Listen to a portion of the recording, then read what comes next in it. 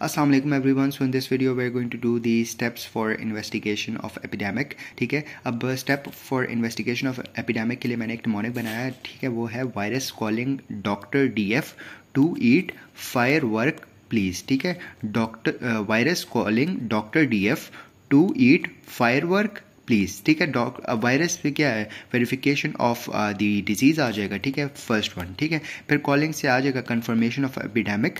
फिर D R है ना, तो डी से हमारे पास आ जाएगा